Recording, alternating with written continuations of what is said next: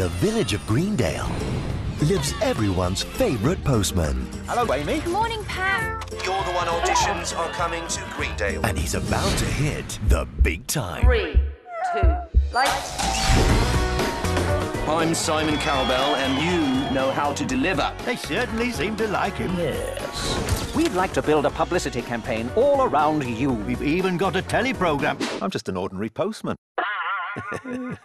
Now that everyone loves Postman Pat, I replace every delivery man with the Patbot 3000. The most important thing for a postman is speed, efficiency, ruling the world. Well, I was going to say being friendly. In 2014, He's not acting like Pat.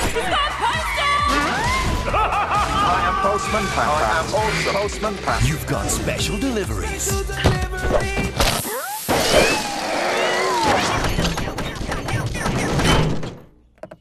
Surprise packages. Delivery, old woman.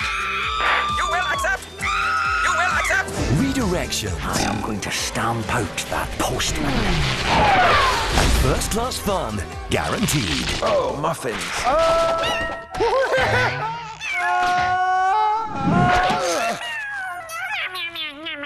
I have not put on weight.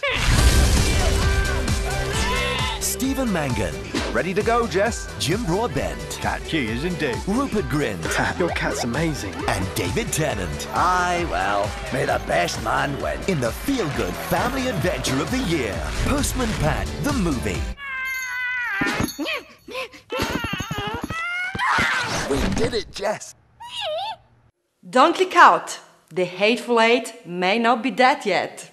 Yet, director Quentin Tarantino has announced that he is working on a third draft of the screenplay with a completely new ending, and he may actually direct it next winter. The film is described as a cross between Sergio Corbucci's The Great Silence and the 1959 classic Rio Bravo.